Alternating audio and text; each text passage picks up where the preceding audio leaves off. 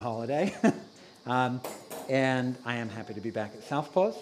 And today I'm doing a really interesting case, which is this Afghan hound who has this lipoma.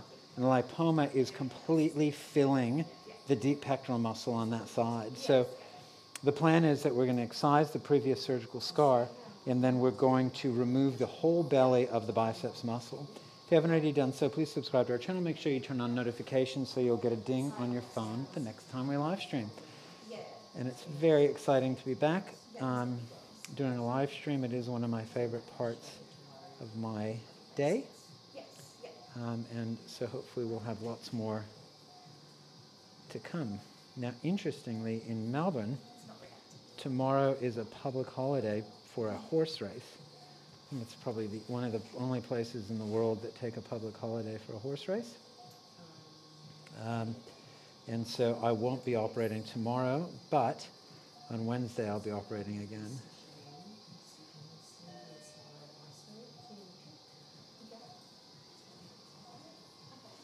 All right, so I've kind of isolating the previous surgical scar because that's contaminated.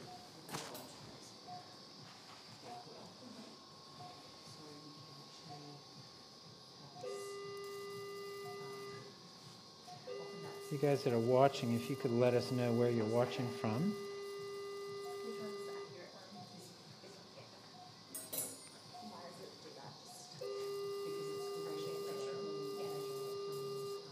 So infiltrative lipoma that's isolated to just one muscle belly.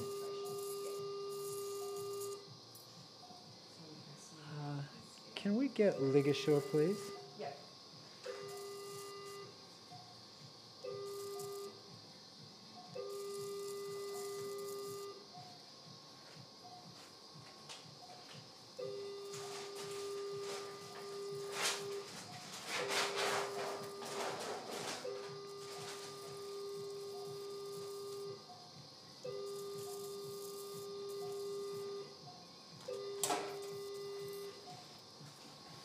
I had a bunch of emails while I was away, people wondering if I had retired because I hadn't streamed in 2 months when I was on holiday.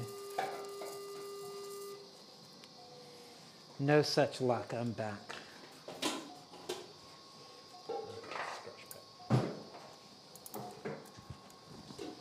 Emily, can you lift up on that for me, please? So we've got Romania, Taiwan, Miami.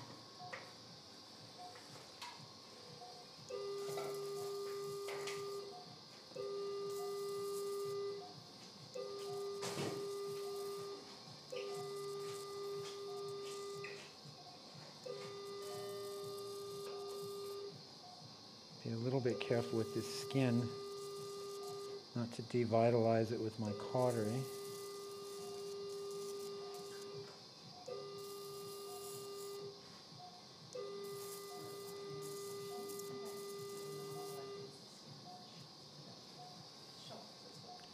For an intramuscular lipoma, it's very soft and fluctuant, but it's definitely full of fat based on our CT scan. Can I get some more towel clamps, please?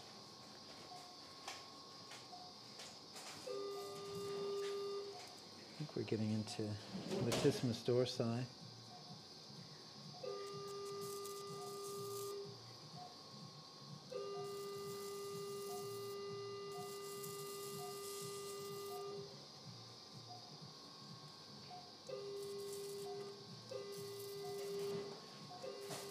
And it's not.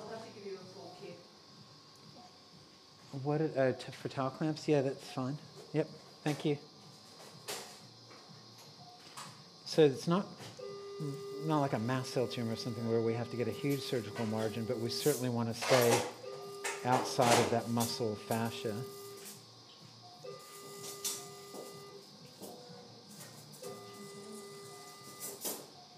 Can I get the big Gelpies there, please?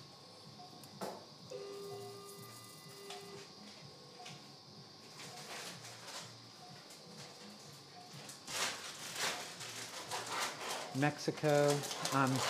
So, good question. Somebody just asked if this was a recurrent tumor or if it was, what the reason was for the previous surgery. So, somebody did operate on this about a week ago, a little bit over a week ago, and felt that it was getting into an anatomic area that he wasn't comfortable with. So, that's really good that he stopped when he did.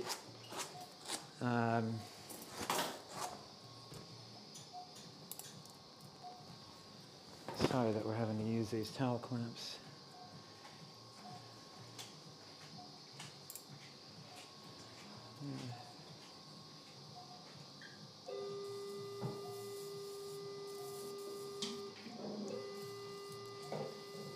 So it's not a recurrent tumor, it's just like an exploratory surgery that was done previously, and the vet felt like it was beyond his capability.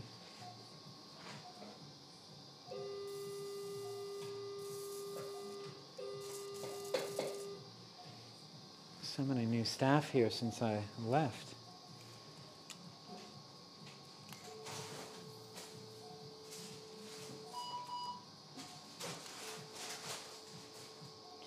Bunch of people asking, who's that old man that's wandering around here?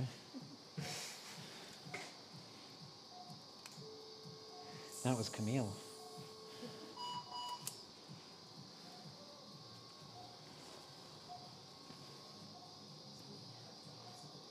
Camille reminded me today of how long we've been working together, which is crazy. Am I allowed to say, Camille? Yeah. Camille and I have been working together for 16 years. It's been a crazy ride, hasn't it? Certainly never a dull moment. I come in with some other crazy idea.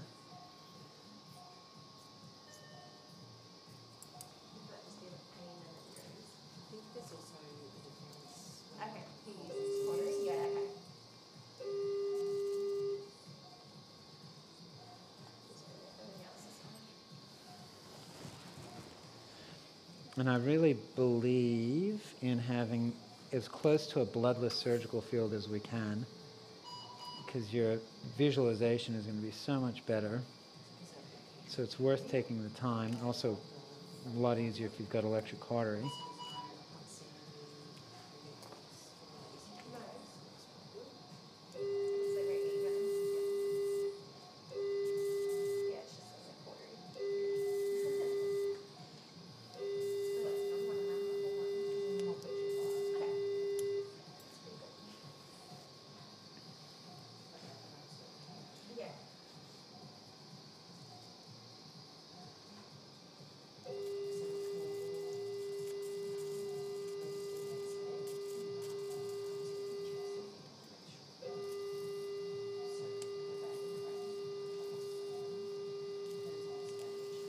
So that's, I think, getting into latissimus up in there.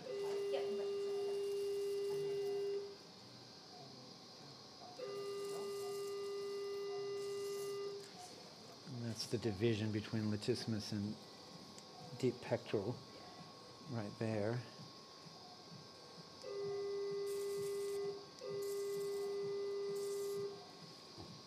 Can I get an Army Navy retractor, please?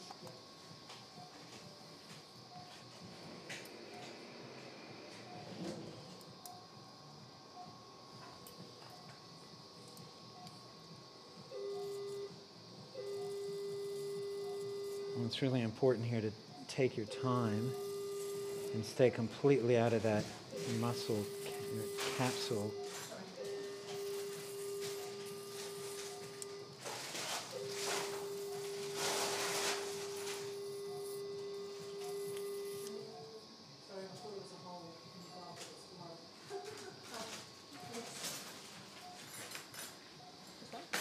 We'll start with one.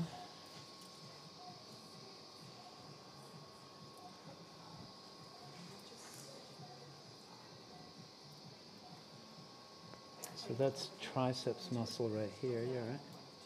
So that's probably long head of the triceps. Getting into latissimus dorsi and then the deep pectoral muscle heading up there. I'm sorry you guys can't see it from the position of the camera and the position of Junior's head. Can you pull back? You can, yeah, that's great. I'll just jam that back up in there.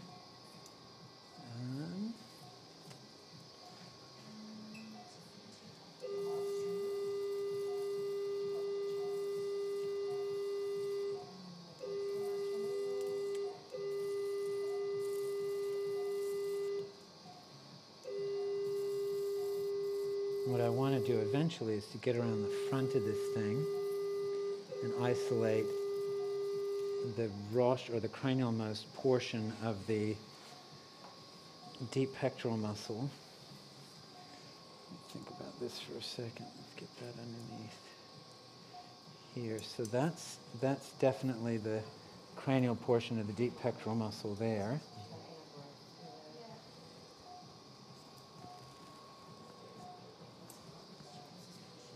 And this may be all latissimus dorsi right here.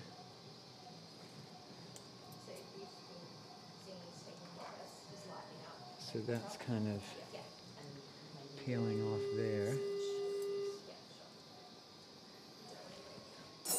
I just attended the American College of Vet Surgeons conference in Portland, Oregon, and I saw a lecture that really scared me about antibiotic stewardship and how quickly we get resistance, and how we need to decrease the amount of antibiotic, or the number of, I guess the amount of antibiotic use that we use in veterinary medicine. And I had a case come in today that had an incision about 1 centimeter long between the digits, and it was put on a week of antibiotics prophylactically.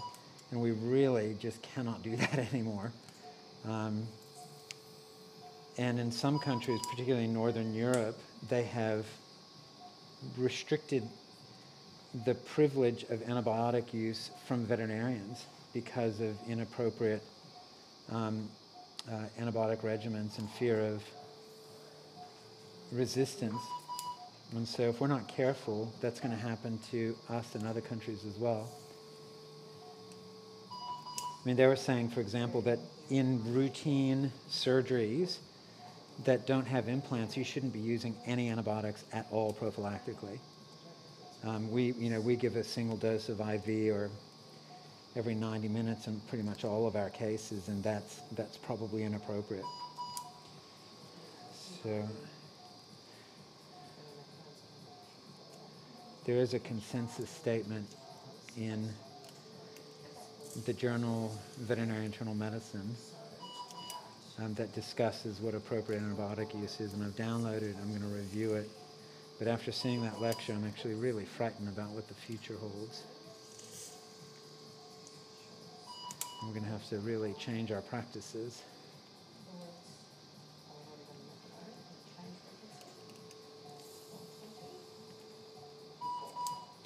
All right, so now we've got this muscle belly here.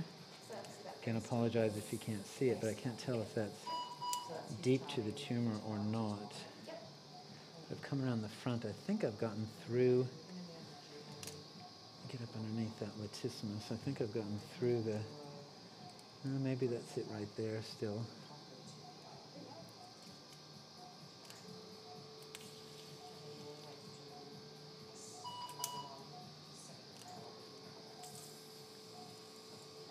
And there's certainly vet schools, for example, that you are not allowed to use the second-tier antibiotics like anafloxacin and things like that without going to a review panel, which is, I think, really good. And it's not just animals that are at risk, it's humans that are at risk from antibiotic resistance that's being developed in part by practices by veterinarians, particularly in food animal and stuff like that.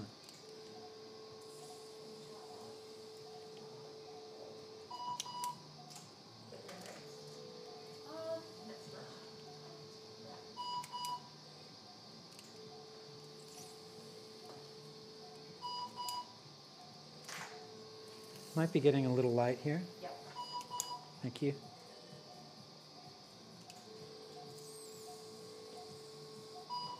just take a break for a second. Let's see if there are any questions. So there's a question, do you recommend that a mass, even if it looks like a lipoma and is between muscle bellies, take this off too? So that's a really good question.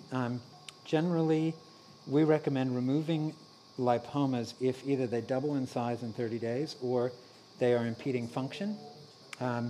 And if you have one that's between muscle bellies, I would not remove those muscle bellies if it can be peeled out. And a typical example of that would be an intermuscular lipoma of the back leg, which occurs between semimembranosus and semitendinosus, or sometimes between semitendinosus and biceps femoris.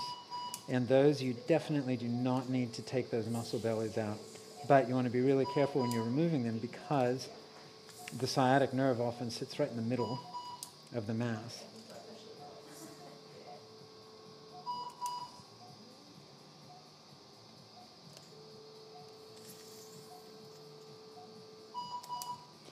So I hope everybody's listening about and taking to heart what I'm saying about antibiotic use. We really need to significantly decrease, particularly since, prophylactic antibiotics in patients that don't have implants don't reduce the incidence of infection anyway. So it's not like you're giving anything up by not using them.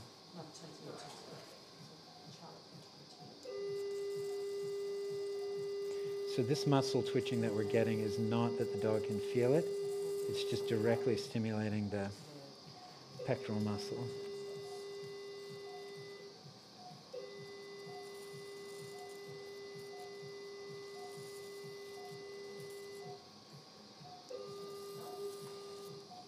So this is coming out nicely. We're right down to chest wall now.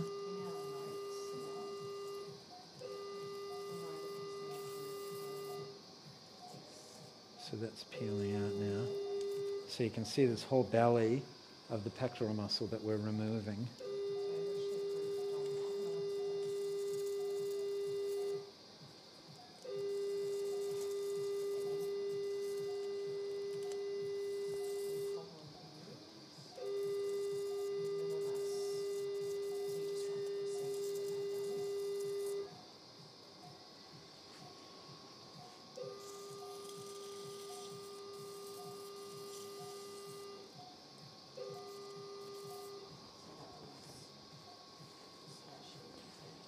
So I'll have to take off some of the skin down here. Can you see? Okay. Oops. I used to work with a surgeon who used to get really mad if you said oops during surgery. And so we would say instead either it's worse than I thought or they're perfect.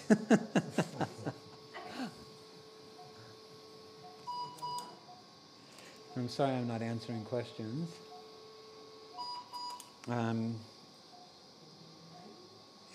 There's a question about what type of tumor it is, and it's a lipoma, but it's infiltrated in the pectoral muscle.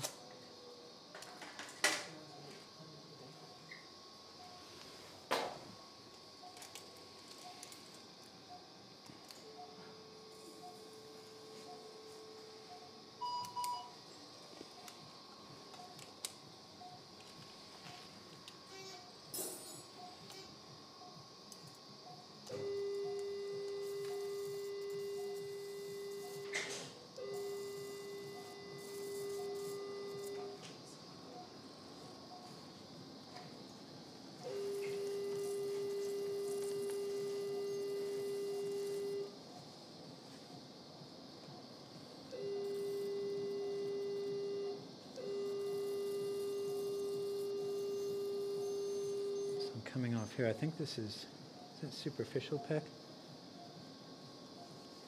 Or it's just a band of the deep pec that I've taken off. So you can see the latissimus dorsi really clearly there now, I think. I can see it really clearly. But your camera view in Junior's head may be impeding. What's that? Really trying to stay out of it. Yeah.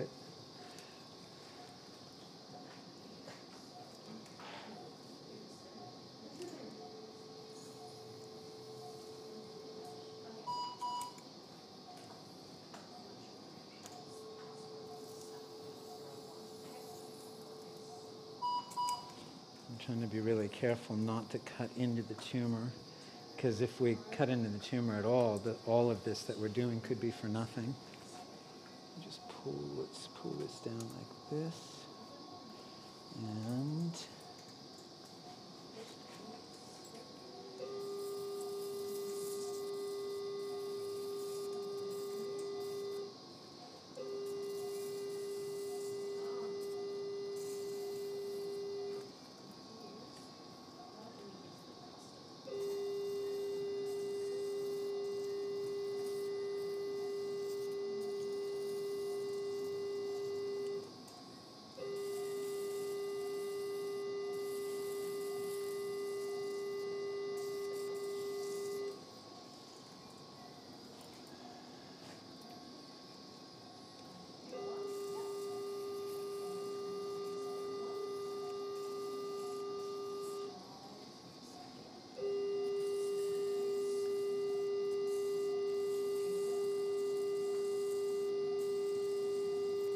this is the cut surface now of the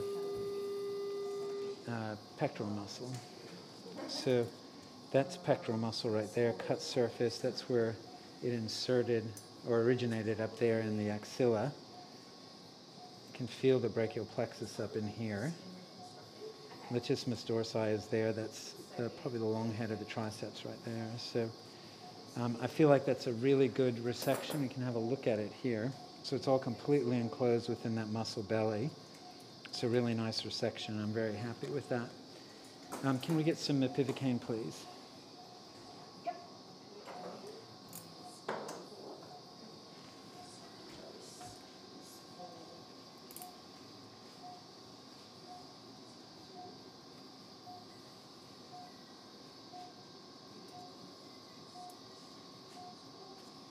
So when I get to the point that I'm going to hand this off to Junior and he's going to close this for me, I'll come back and have a look at all the questions, just make sure that I've answered everything.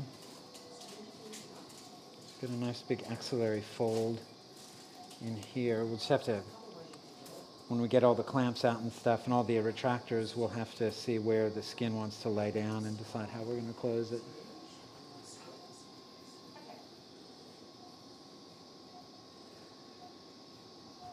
I'm just waiting for our mepivacaine.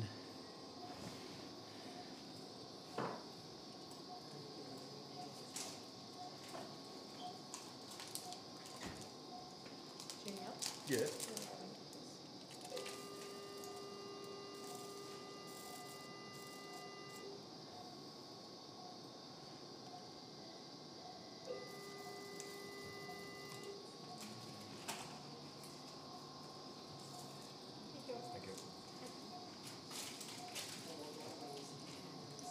Thank you. All right, so let's see if we can find that pectoral muscle there.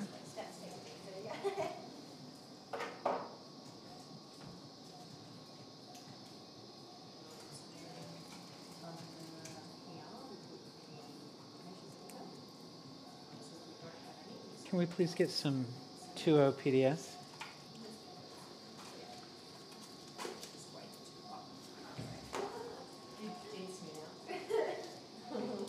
I always wait till the end. That would make sense. Yeah. Thank you. So we'll play with some towel clamps initially and see where it wants to sit closed. That obviously is going there. How much skin did I remove? Not that much, so it shouldn't be under any tension really.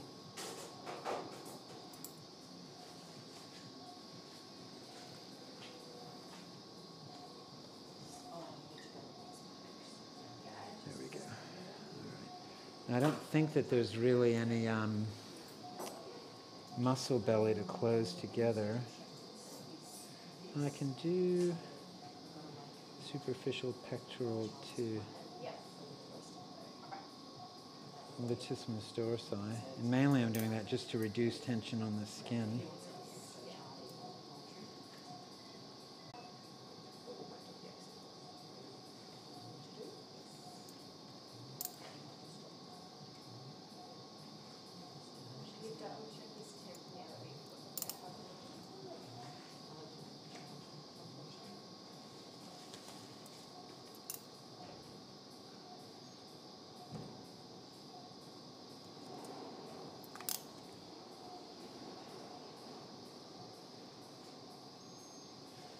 But I can get much more.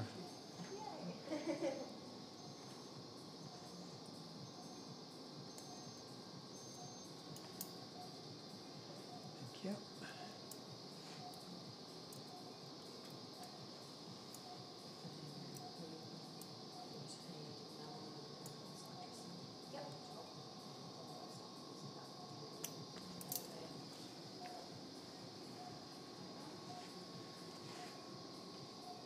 I think that's going to be the way to do it. Just hold on to that for me for a second.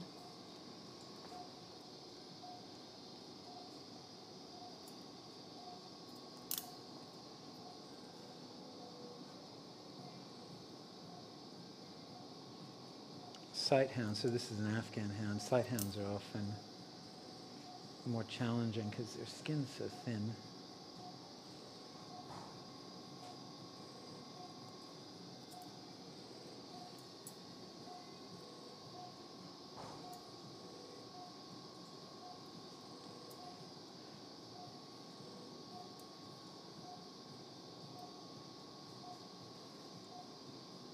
Yep. Thank you.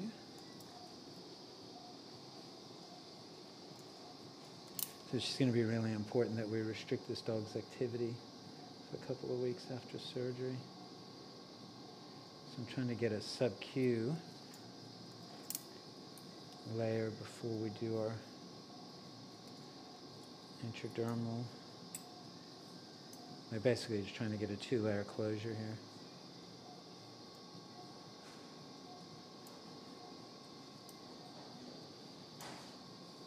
Yep. So that'll close nicely there.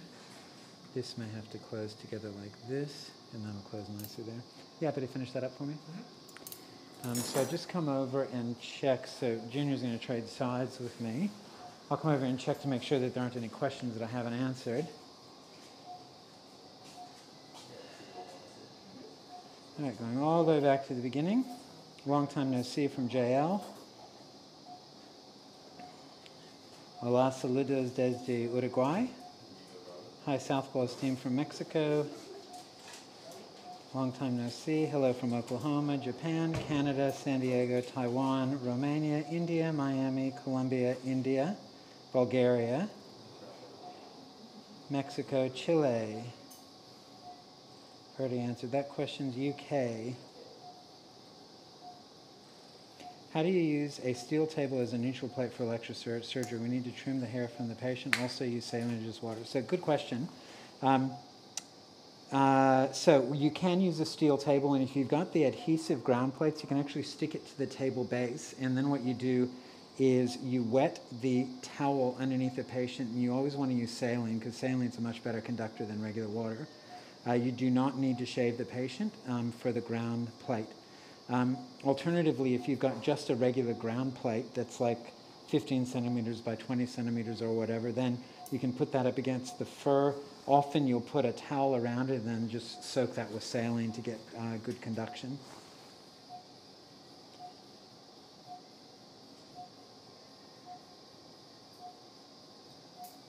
So I would not place a drain. And that's the other thing. In addition to antibiotic therapy, the other thing we need to really question is how often we're putting drains in. Basically, unless I've got a really, really big cavity, or I've got serum that's just oozing out everywhere, I'm not going to put a drain in. In worst case scenario, if we got a little seroma, big deal. It's going to resorb on its own. So I would really reduce the number of drains that we put in. And if we are going to put in drains, we should be using closed suction drains like Jackson Pratt's rather than Penrose drains. hello from Vietnam.